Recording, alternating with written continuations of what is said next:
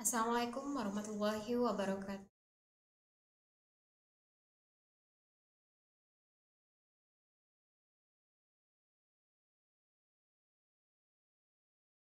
For all of the students yang sudah join, silahkan. As usual, please comment on the live chat for your attendance. Do not forget to write your complete name. So let us see over here. None of you are in. So none of you is in this live streaming. I'll be waiting for your coming. Please comment on the live chat. So for all of my students, if you are live now and you are watching me, please comment on the live chat by writing your name, your complete name.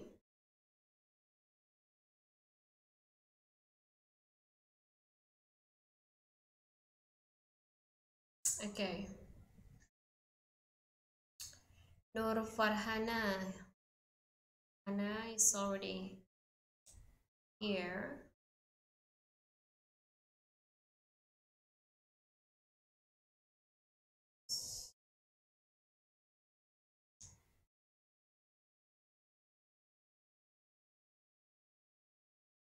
I will not start the explanation until you comment on live chat so that I know that you are ready for listening to my explanation. Once again, for those who have already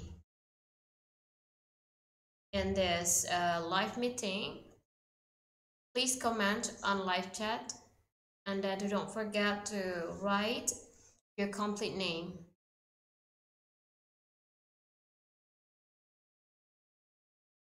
Here we got Febria Rahmanika, Vivi Puspitasari, Raudatul Jannah,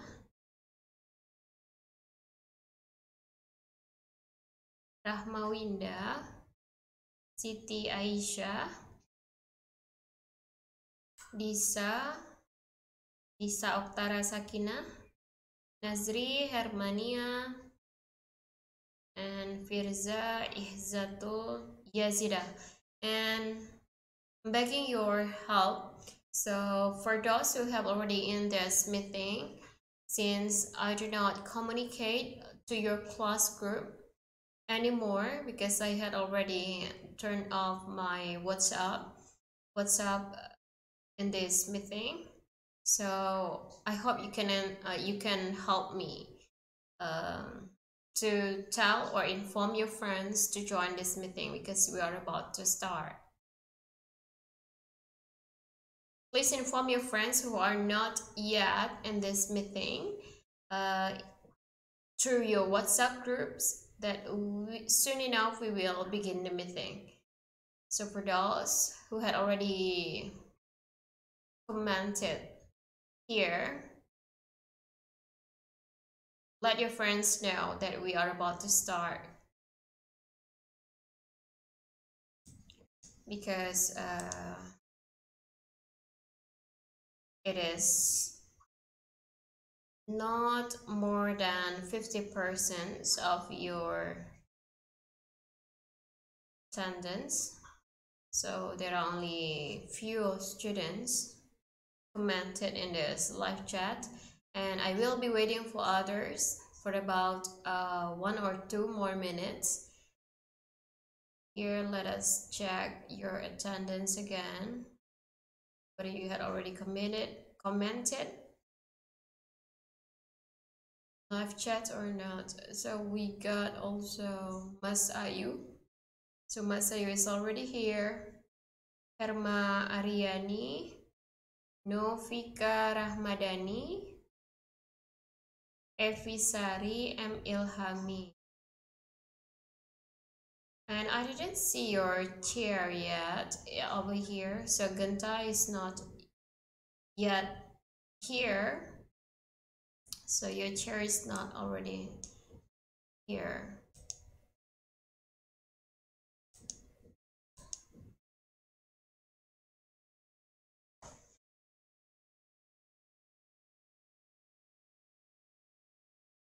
Aslamiyah, Aslamiyatul Zariyah juga sudah masuk.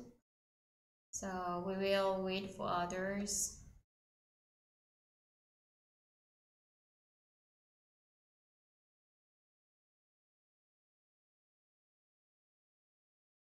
Raudatul Jannah sudah masuk.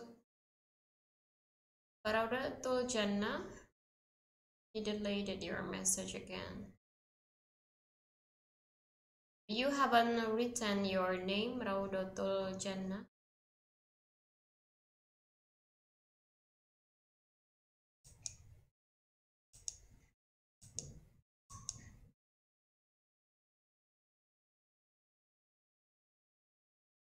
It's almost 10 o'clock.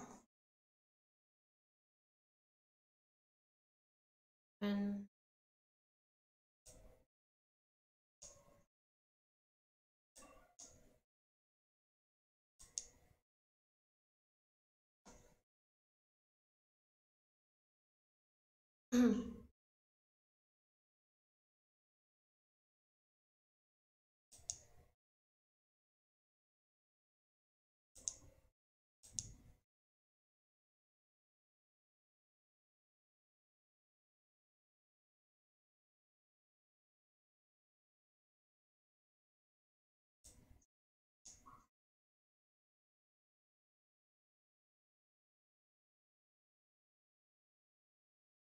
titik udah masuk.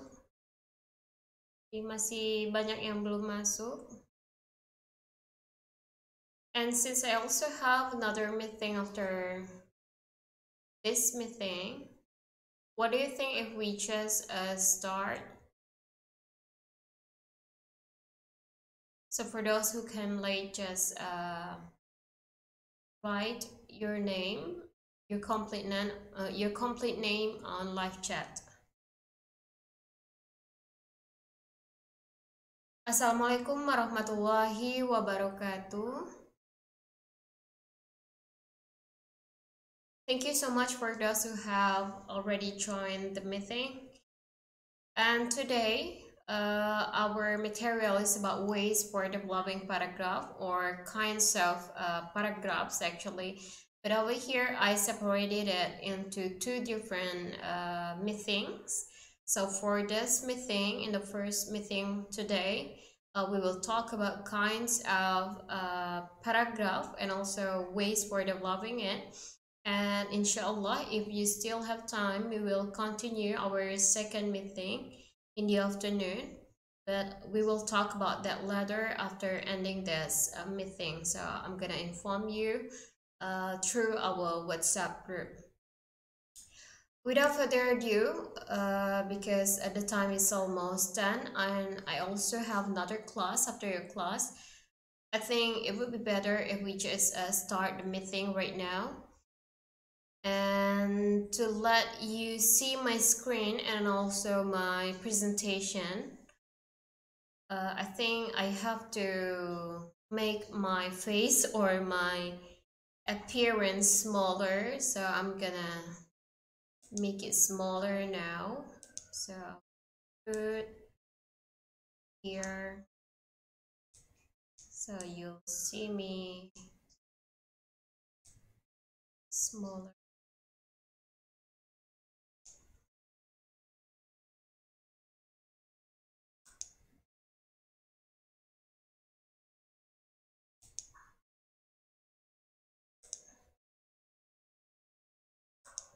Okay, I think that's enough for setting my appearance or my face.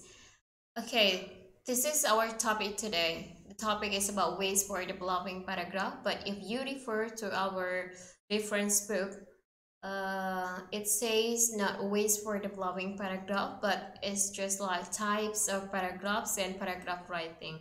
So that's actually on part D in our reference book. But on that subsection, there are about 3 points. The first is about how to develop a paragraph by narration, and the second is about how to develop a paragraph by description, and the last is about how to develop paragraph by exposition. So we will talk about those 3 today, and let me go to the next slide.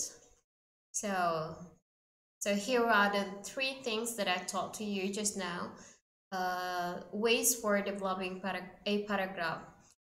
So if we refer to our previous meeting, that is about paragraph itself, what a paragraph is, and also the components of paragraph that you should have in your writing, like topic sentence, supporting details. You also have concluding sentence or concluding statements. But those 3 components are not enough for you to write a good paragraph.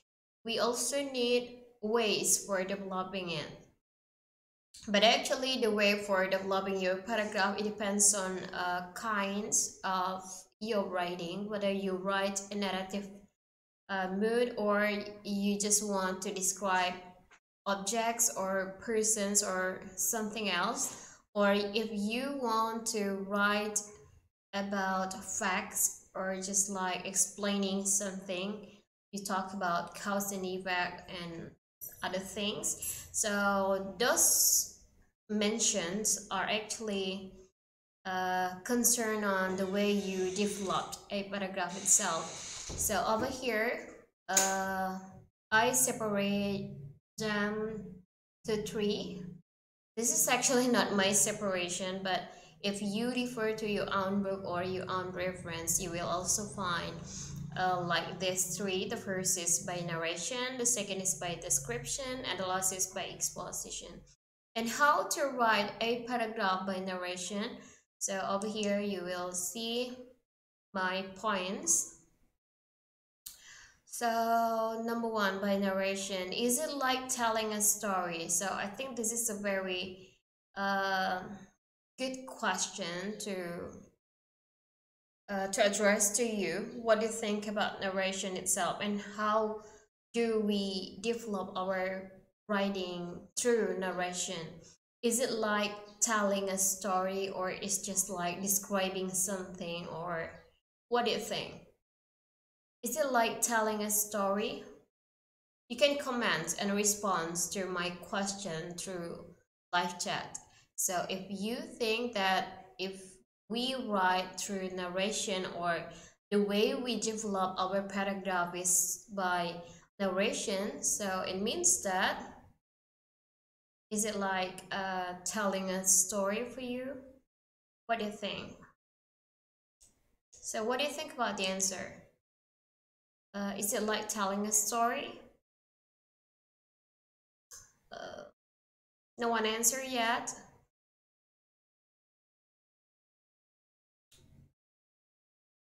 So what do you think? Is it like telling a story if we write a paragraph by narration?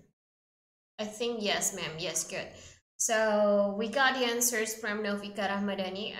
You think that it is yes. The answer is yes. Is it like telling a story? And your answer is yes.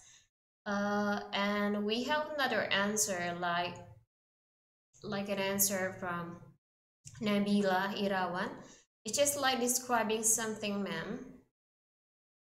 No, actually not. So actually this is very easy to be guessed, whether you know it or not. If the title or the point that I'm asking you, that is actually about narration, right?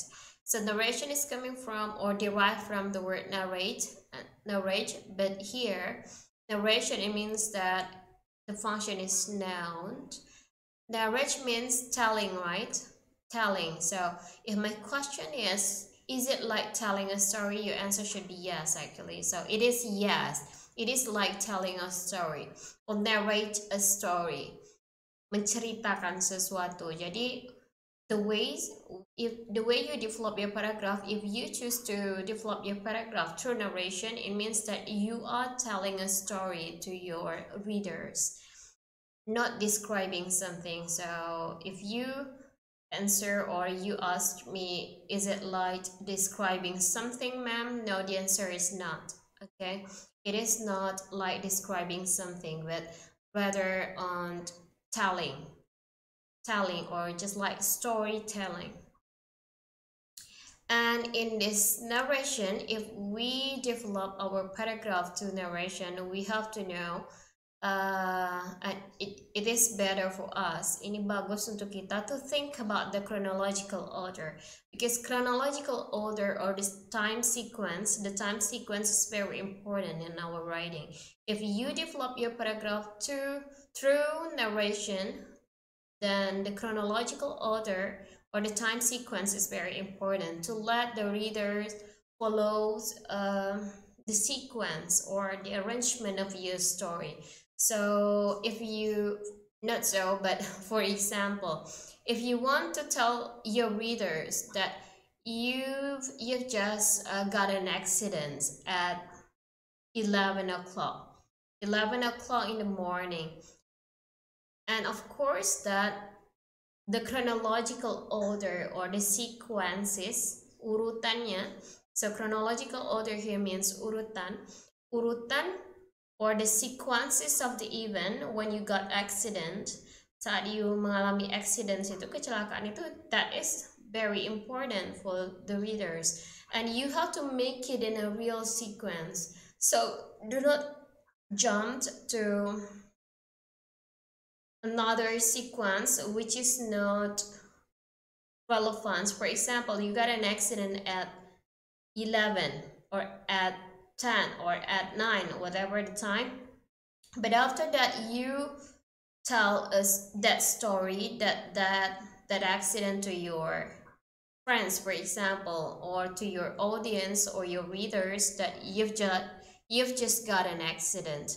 And do not tell like the ending or just like in the middle event before you explain the beginning. So the sequences is very important for the readers to keep knowing your story, so they will not think about others or they will follow the event. So start from, jadi kalau you got an accident itu biasanya ngapain? Mungkin lagi jalan laju-laju berangkat dari rumah, lalu ketemu mobil yang tiba-tiba melintas dan you terkejut di sana, dan itu sekitar pukul 8 contohnya. Lalu harusnya kan itu diceritakan dari awal alurnya, sequence-nya. Jadi kalau you ceritakan, saya tiba-tiba ada mobil nih, tiba-tiba melintas, lalu saya berangkat dari rumah, itu kan nggak make sense. Jadi the function of chronological order or the time sequences is to make sense your story, to let the readers know and can follow the event or the story that you are trying to tell them.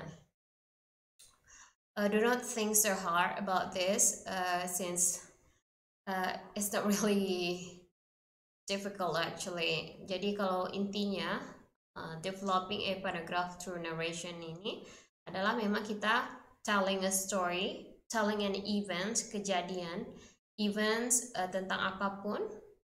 Dan yang harus diperhatikan di sana, when you tell a story, when you write and you develop, itu kan ada topic sentence. Boleh di sana topic sentence-nya di-elaborate, lalu dikembangkan, di-develop by narration. Kalau you choose narration untuk mendevelop topic sentence itu, chronological order or the time sequence is very important to be noticed. Let us see over here. I have an example of a paragraph developed by a narration, and actually this is not mine, but that's okay. We will try to click on this site. So this is an example of a paragraph developed by narration. Oh, I'm sorry. I think it would be better if just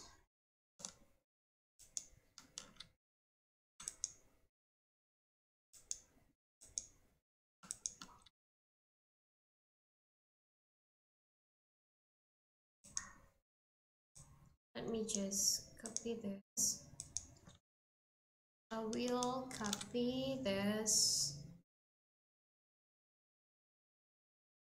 We'll and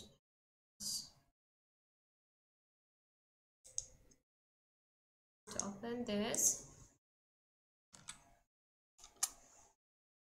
Actually, you can also find the examples of this paragraph yourself. You can just go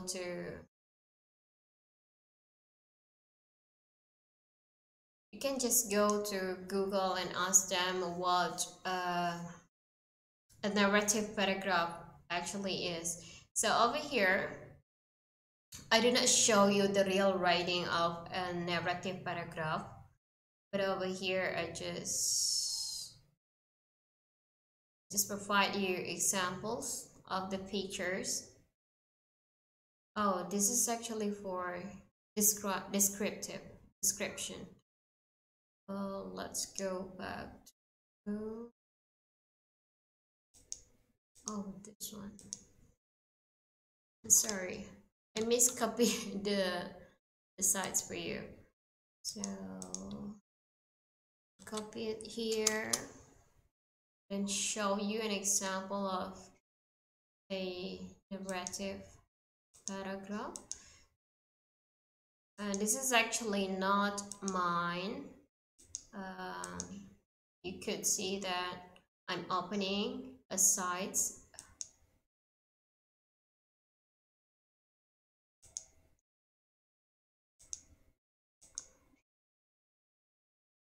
Okay, over here.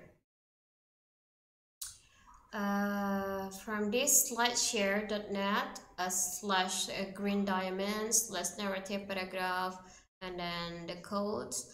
This is the second example that these sites provide for narrative paragraph.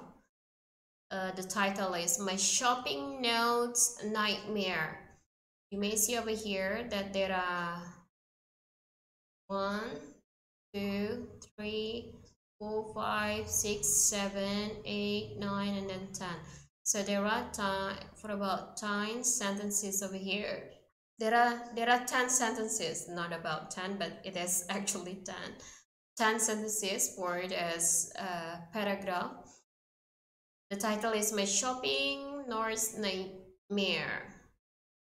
Let us read. I'll never forget the first time I got lost in La Paz City, and I was traveling with my parents during summer vacation. We were in a department store, and I was so excited to see such a huge place. Suddenly, I turned around to ask my mom something, but he was gone. I began crying and screaming at the top of my lungs. A sales clerk came up to me, and Dad came running toward me and asked if I was okay. And she got on the public address system and notified the customers that a little boy with the blue jeans and a red cap was lost. 2 minutes later, my mom and Dad came running toward me. We all cried and hugged each other. And then I'll never forget that day as long as I live. As long as I live. So you may see over here, this is actually a paragraph which is developed through narration. So the writer over here try to tell the readers that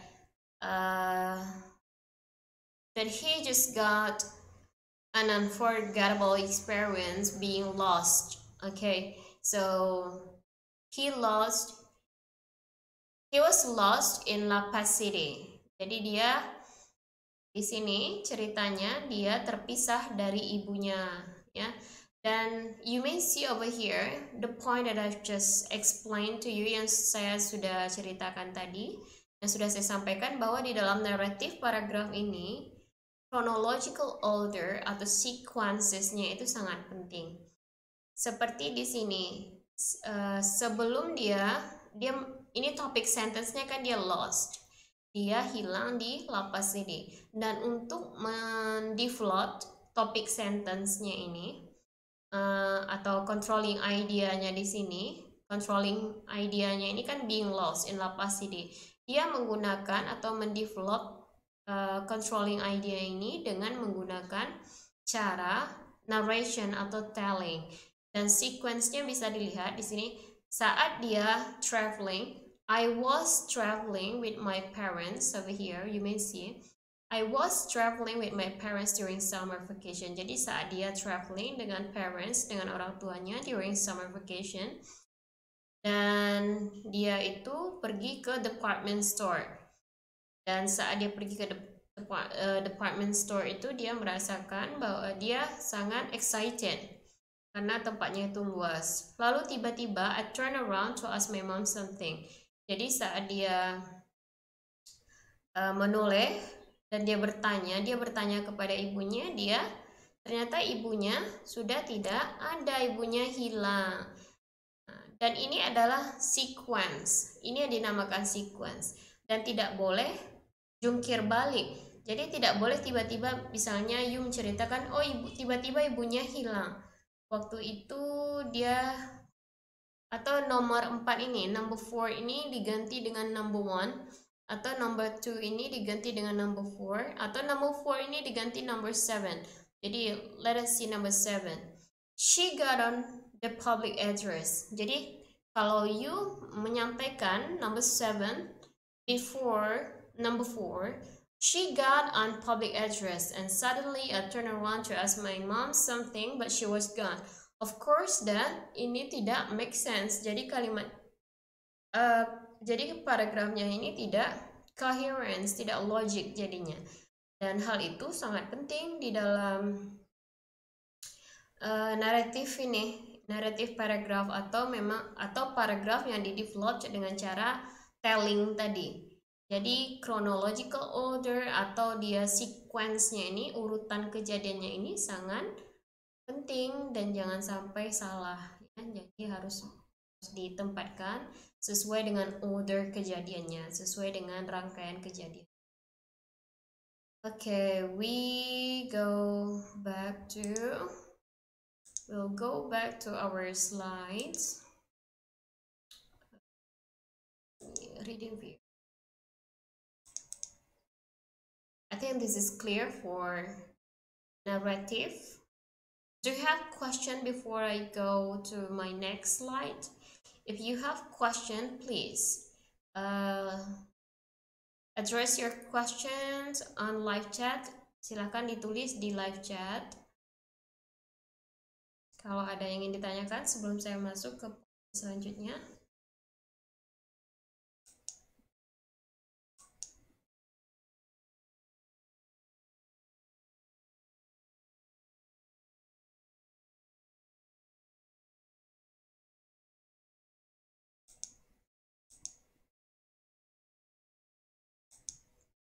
Do you have question? Ada yang ingin ditanyakan sebelum saya lanjut? Silakan kalau ada yang ingin ditanyakan. No? It looks like no, because I didn't see any question. Address live chat. Okay.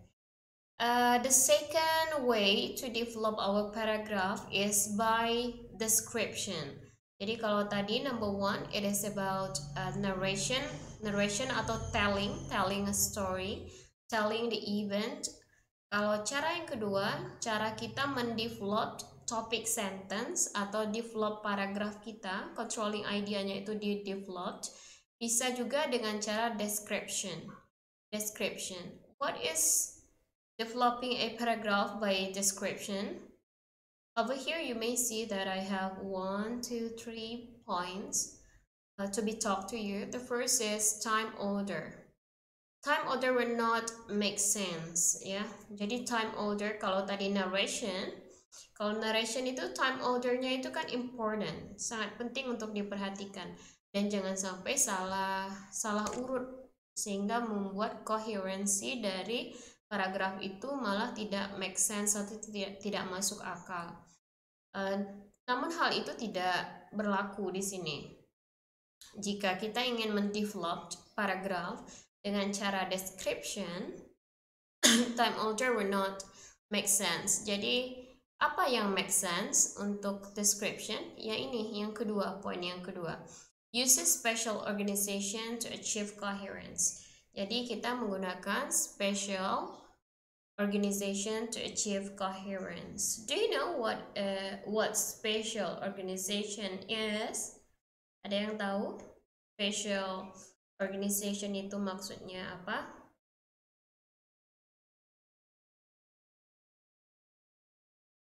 Ada yang ingin menjawab? Silakan.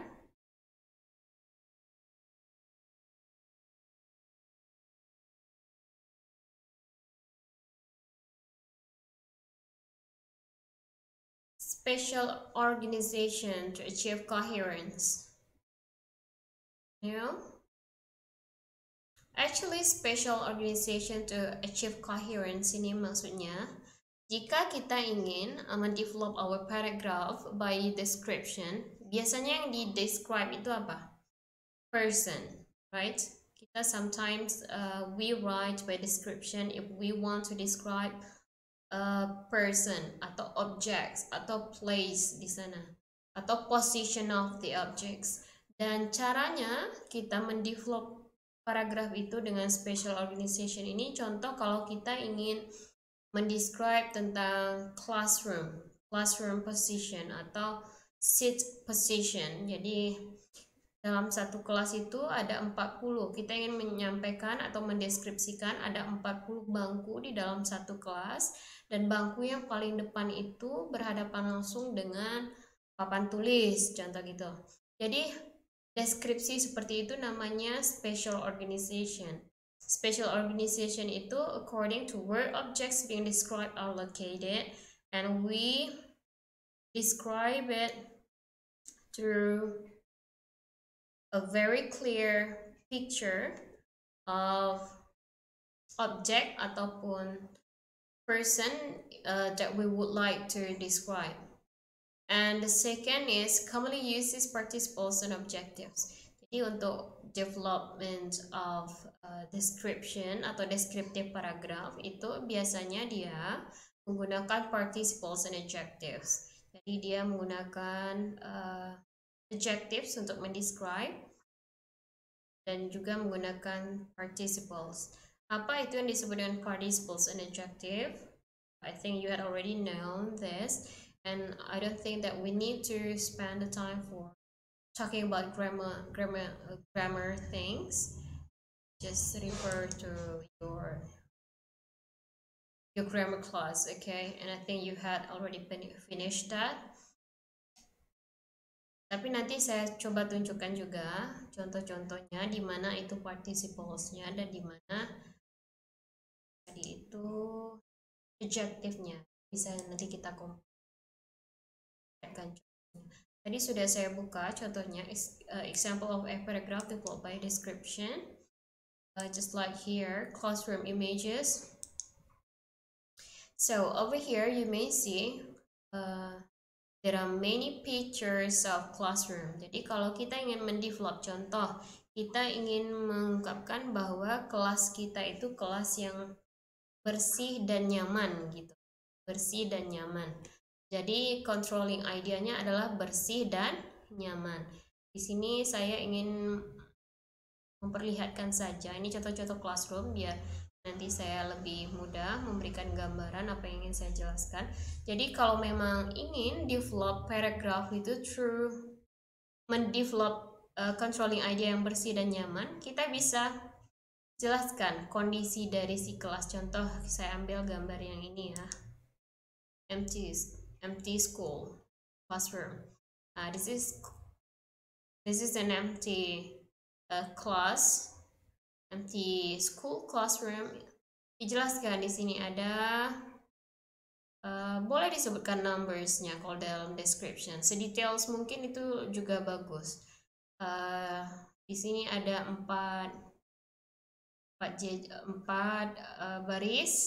baris kursi. di mana kursi-kursi dan mejanya tertata dengan rapi. Jadi untuk satu baris itu ada sekitar 4 sampai 5 kursi dan meja. Dan untuk pemandangan di depannya, classroom ya tadi controlling idenya itu bersih dan nyaman. Nah, jadi kita bilang di sini kata pemilihan kata atau adjektifnya adalah di sini tertata dengan rapi. Itu bisa dipakai kata-kata tertata dengan rapi. Jadi supporting details atau kata-kata yang kita gunakan itu harus memang mencerminkan dari atau mendevelop topik sentence kita tadi yang bersih dan nyaman. Lalu kita sampaikan juga, kita deskripsikan kelas tadi yang bersih dan nyaman itu bagaimana. Di depan tempat duduk ini juga ada satu papan tulis yang besar dan bersih tanpa coretan. Di sini di kiri kanannya juga terdapat papan tulis yang kecil dan juga bersih dengan tatanan, bisa dijelaskan ya, terserah si penulis bagaimana cara dia menyampaikan atau mendeskripsikan kelas yang bersih dan nyaman ini. Atau di sini bisa dilihat di pojok kirinya ada tanaman yang memperindah dan memperindah kelas sekaligus memberikan kesan nyaman dan memberikan apa gitu. Jadi adjektifnya itu memang dipilih untuk mendevelop atau mendeskripsikan kelas yang bersih dan nyaman, karena topik sentence tadi kan bersih dan nyaman. Jadi apapun yang you jelaskan, objek-objek di sekitar kelas ini yang ada di dalam kelas ini sebisa mungkin disebutkan sesuai dengan spatial organization yang tadi saya sampaikan, letaknya di mana, posisinya di mana, dan kesan yang diberikannya apa, sehingga bisa si pembaca pada akhirnya menyimpulkan bahwa oh memang kelas itu, dan bisa memvisualisasikan bahwa kelas itu ternyata memang kelas yang bersih dan nyaman. Jadi bedanya dengan naratif seperti itu. Kalau naratif dia lebih ke telling a story, kalau dia deskriptif dia lebih mendeskripsikan benda yang ingin dideskripsikan tadi. Ini juga ada one of the examples of a paragraph. Di sini saya pilih teks dari Al-Olaki tahun 2015. Ini sebetulnya panjang ya, ini artikel. Cuman ada bagian, there is a part of that article yang menurut saya cukup representatif untuk diambil sebagai contoh development untuk paragraf yang deskriptif tadi. Oke, ini judulnya Muhammad, the man. Muhammad was born in Mecca on the 29th of August, blah blah blah blah blah, into an Arabian tribe that worships idols. He was born in an orphan but belonged to the nobles of the Arabian tribes. In particular, he was always solicitous for the poor and the needy, the widow and the orphan, the slaves and the downtrodden. At 20, he was already a successful businessman and soon became the director of camel business caravans for a wealthy widow called Khadijah bin Khalid. When he was 25, his employer recognized his merit, blah blah blah. Ini juga cukup representatif saya rasa. Di sini dia menjelaskan siapa itu Muhammad. Dan di sini ada beberapa karakteristik dari Muhammad. Kalau yang tadi sebelumnya saya memperlihatkan contoh dari contoh bagaimana develop paragraf dengan deskriptif. Kalau tadi dia lebih kepada objek, yaitu kelas yang bersih dan nyaman. Kalau di sini dia lebih mendeskripsikan atau memang mendeskripsikan a person, orang. Jadi orang ini dijelaskan siapa itu Muhammad, ciri-cirinya bagaimana, ya, siapa dia, karakternya bagaimana. Jadi di sini dijelaskan karakternya. His character was pure and stainless. His house, his dress, his food were characterized by a rare simplicity. Jadi di sini dijelaskan bahwa memang Prophet Muhammad itu dia orangnya sederhana dan segala macam cara berpakaian, cara makan, segala macam dijelaskan di sini. Ini contoh paragraf yang deskriptif juga. Selain mendeskripsikan orang atau mendeskripsikan objek, deskriptif paragraf itu juga bisa digunakan untuk mendeskripsikan things yang lain atau objects yang lain atau places, bisa mendescribe places ya, atau abstract things juga bisa, atau you mendescribe speaking bisa, atau mendescribe writing bisa. Apa sih writing itu menurut kalian, lalu dideskripsikan writing itu apa. Writing adalah bla bla bla bla, lalu dicoba dideskripsikan, dijelaskan dengan karakter-karakter dari deskriptif paragraf itu sendiri. Nah, di sini menggunakan use special organization. Adjektifnya itu harus memang vivid, yang lively. Jadi penggunaan atau pemilihan adjektif itu seharusnya memang dipilih kata kerja yang bisa mendevelop dan merepresentasikan dari controlling idea. Jadi deskripsi-deskripsi yang diberikan untuk mendevelop atau mengembangkan topik sentence itu memang dia harus seperti satu tali. Satu tali ini maksudnya dia tetap pada fokus itu ya. Tetap pada fokus itu, dan kata kerja yang dipilih kata sifat yang dipilih itu memang kata-kata sifat yang memang bisa merepresentasikan atau memberikan gambaran hidup, atau sehingga membuat si pembaca itu bisa memvisualisasikan. Nah, tulisannya itu seperti ada sebuah gambaran di pikirannya. Jadi kalau memang berhasil seperti itu, berarti deskriptif paragrafnya itu sudah bagus. Di sini yang ketiga.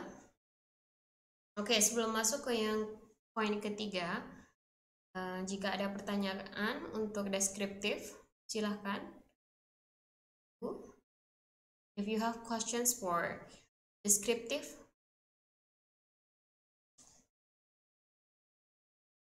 Sebetulnya nanti kita akan sambil menunggu ya, jika ada yang bertanya silahkan tulis di kolom live chat. Setelah ini kan baru gambaran singkat mengenai development, how to develop a paragraph through narrative, through narration, through descriptions, and through exposition.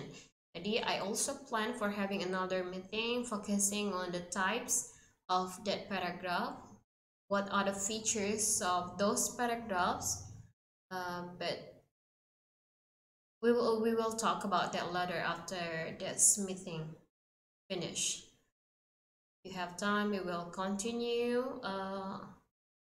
We'll continue those kinds or those types of paragraph in the afternoon, or maybe next week, or next 2 days, or whatever. Okay, let us see the live chat whether you have questions or not. Apakah ada pertanyaan untuk poin nomor 2 tadi, untuk deskriptif? Tidak ada yang komen, jadi saya anggap itu paham. Kalau tidak ada yang komen, well, we continue for the third number, or the third explanation, that is develop a paragraph by exposition. By exposition ini ada 3 poin. The first is in explaining a process or procedure, and B in giving comparison and contrast, and C in explaining cause-effect relationship. Jadi penggunaan atau pengembangan paragraf melalui exposition ini, jadi ada tiga penjelasan ya, 3 penjelasan atau 3 poin besar yang bisa dipakai. Jadi exposition ini akan dipakai saat kita menjelaskan. Jadi intinya kalau narration itu tadi dia telling a story, kalau description dia mendescribe atau mendescribe dengan menggunakan special organization tadi. Kalau yang terakhir ini by exposition dia explaining, lebih kepada explaining something. Dan cara how to explain, jadi kita mendevelop paragraf atau mendevelop topic sentence itu dengan cara explanation, giving explanation. Dan ada 3 di sini.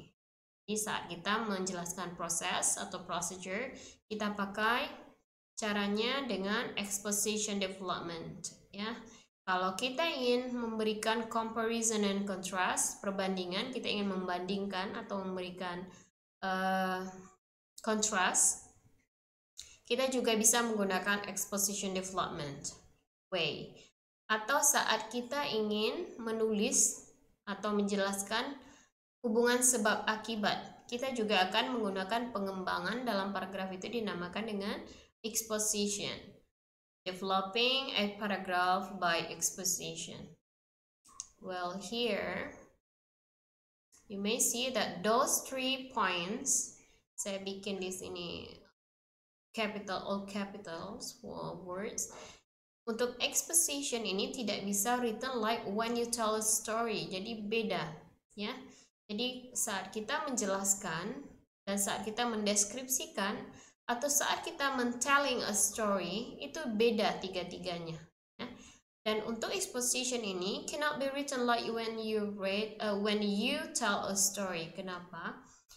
Ini bisa dipahami dari contoh yang saya berikan ini. Ini untuk point number 1. When you want to explain a process or procedure, kita akan menggunakan yang namanya exposition development. Kita pakai exposition development. Di sini contohnya cara memasak mie instan yang sehat. Jadi ada cara-caranya. Cara yang pertama di sini disebutkan rebus sayur-sayuran terlebih dahulu. Setelah matang, simpan sayuran di mangkok. Mangkok merah, nggak harus merah sih sebetulnya, disimpan di mangkok, letakkan di mangkok. Lalu yang kedua, ini sudah nggak komplit sebetulnya. Rebus dulu, masukkan mie ke dalam air mendidih. Lalu yang keempat, tiriskan mie dan bumbu dari air. Jadi ditiriskan mie-nya, dipisahkan, rebusan mie-nya dengan airnya dibuang. Lalu masukkan bumbu, beri sayuran. Dan untuk cara-cara seperti ini, bagaimana cara membuat sesuatu atau cara memproses sesuatu, tidak harus objek seperti ini. Tidak harus noodle saja atau makanan dan minum. Jadi cara pengembangan paragraf dengan menggunakan exposition ini, cara exposition ini, kalau menjelaskan proses, procedure, atau proses yang lain.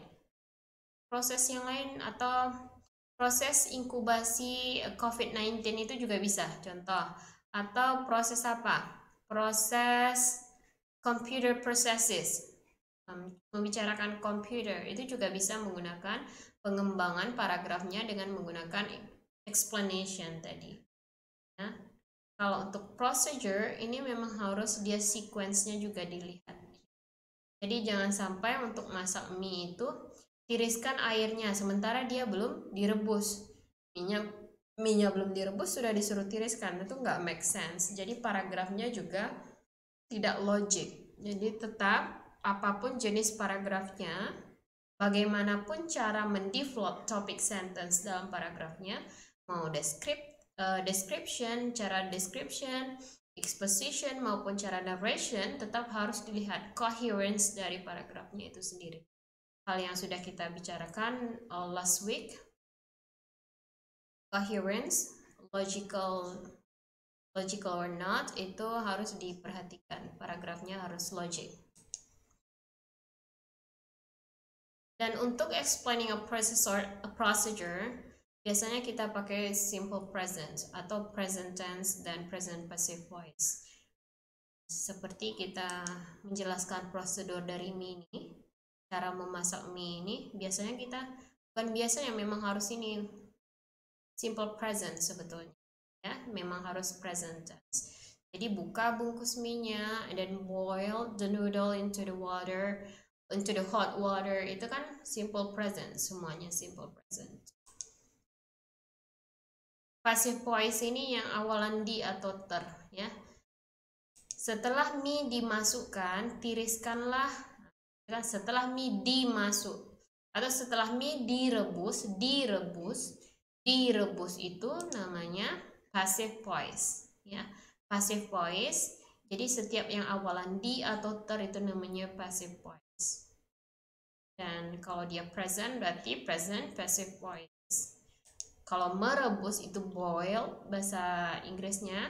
Boil itu kata kerja yang bentuk pertama, present. Kalau dia dijadikan direbus berarti dia menjadi is boiled, ya.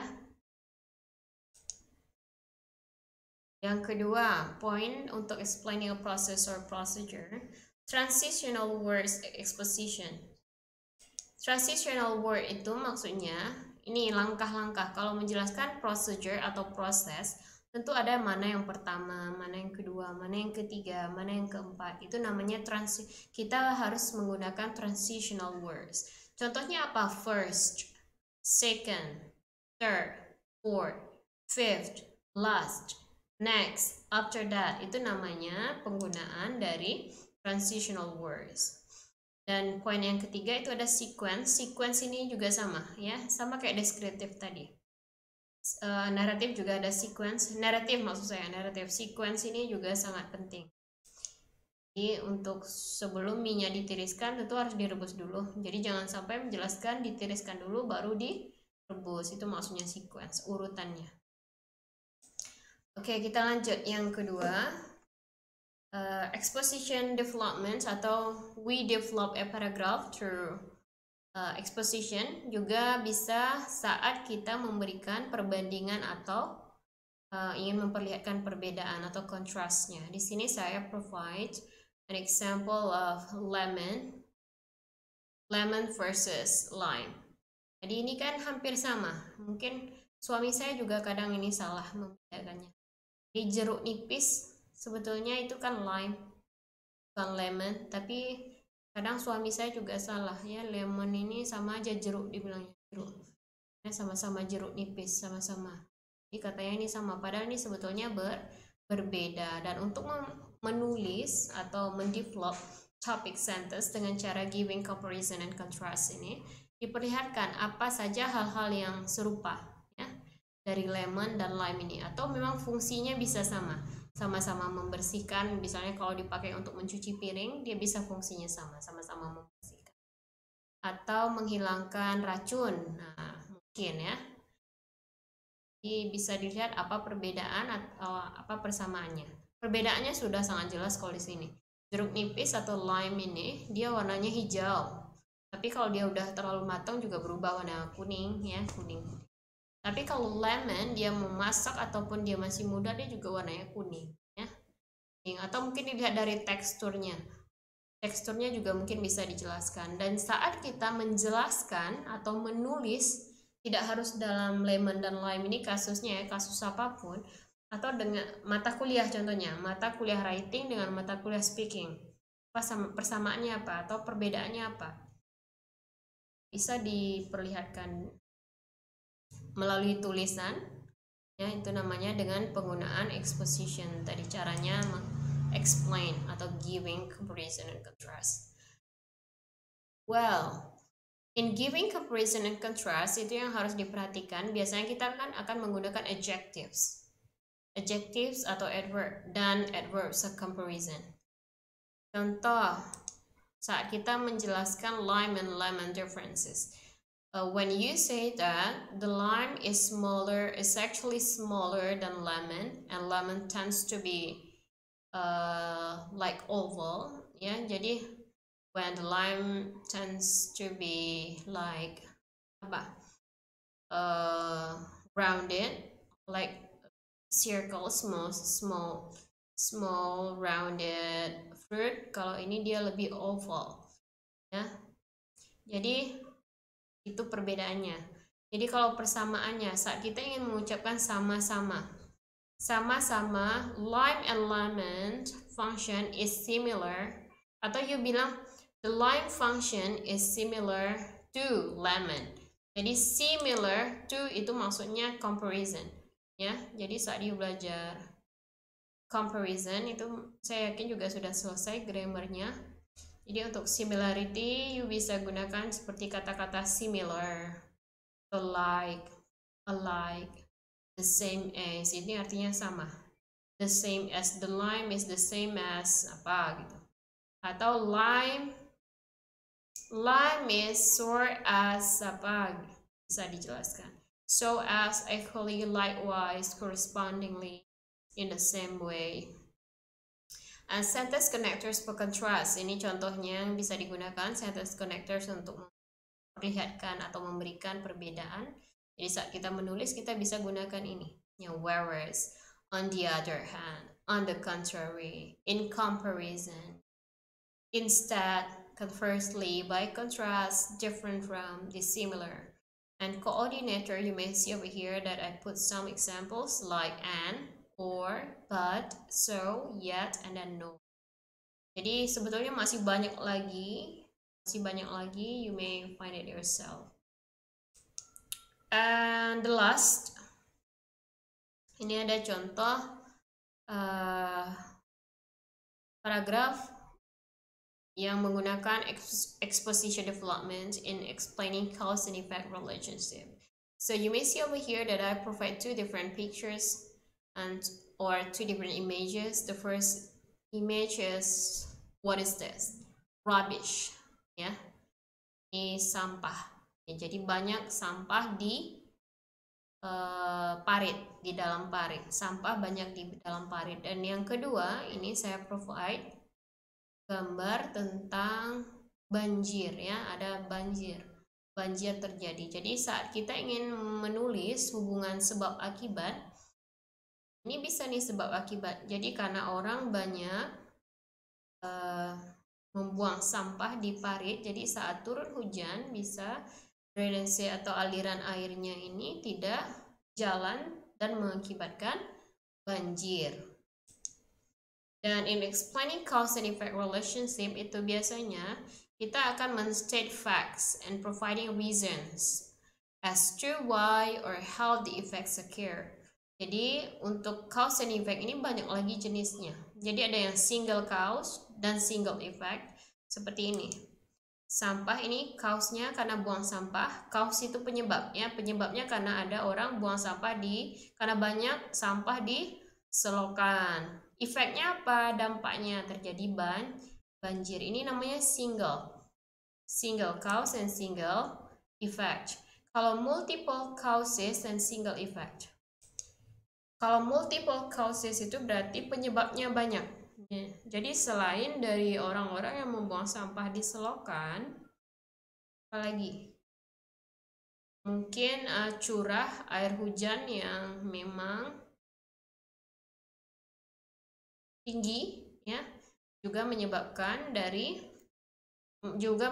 terjadinya banjir. Jadi itu namanya multiple causes, tapi efeknya satu, banjir. Ada juga jenisnya single cause and multiple effects. Jadi penyebabnya satu, akibatnya banyak, ya. Contoh, kalau dia penyebabnya satu, efeknya banyak. Contoh sampah ini. Sampah ini bisa menyebabkan banjir. Yang kedua juga menyebabkan apa? Polusi, ya, polusi juga bisa. Dan untuk effects-nya yang banyak itu namanya single cause and multiple effects. Jadi caranya, how to develop your paragraph by exposition. When you explain cause-effect relationship, do not forget to state the facts, ya. Facts-nya apa? Dan juga provide examples or the reasons as to why or how the effects occur. And the second is connectives and marker. Jadi bisa pakai kata-kata seperti ini, ya. Therefore, jadi karena orang-orang membuang sampah, jadinya terjadi banjir. Therefore, you bisa pakai kata therefore untuk menyampaikan, ya, untuk menjembatani itu. Jembatani cause and effect itu bisa pakai kata-kata seperti itu. Therefore, there's hence, as a result, accordingly, consequently, because of this, on account of, owing to, because of, as a result of, as a consequence, ya, yang ini as a consequence ini sangat sering dipakai. As a consequence, the consequence of, due to, karena, ya, due to, atau disebabkan oleh apa, since, there is, banyak lagi. Jadi banyak lagi sebetulnya connectives and markers yang bisa digunakan untuk explain cause and effect relationship. Dan tidak hanya untuk development of a paragraph through exposition, juga untuk narration, descriptive, ya. Penggunaan connectors itu juga akan membuat tulisan kita atau membuat paragraf kita itu menjadi lebih bagus atau lebih baik dan mudah dipahami. Jadi itu fungsinya. Well, I think that is all for today. That is all my explanation. If you have questions, jadi kalau ada pertanyaan silahkan, saya tunggu sekitar 1 menit. Silahkan komentar di kolom live chat. Untuk pertemuan ini cukup sampai di sana saja. Oke, saya lihat dulu chat di sini. Tidak ada pertanyaan sepertinya. This is only for, you only commented your lateness, that you come late, you are late to join this meeting. That's okay. I will also upload this meeting after I end the streaming. Setelah saya akhiri streamingnya, saya akan upload. And for those who are late, yang terlambat datang, silakan nanti ditonton replaynya yang sudah saya. No questions. If you have no questions,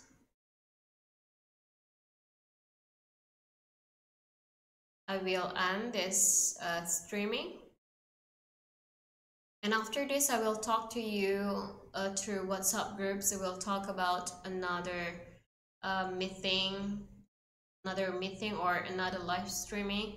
Whether you can have it now, you can have it today in the afternoon or not. Okay, it looks like, seems there is no one of you address a question to me for this presentation. I think that's all. Thank you so much, students, for joining this meeting. Assalamualaikum warahmatullahi wabarakatuh.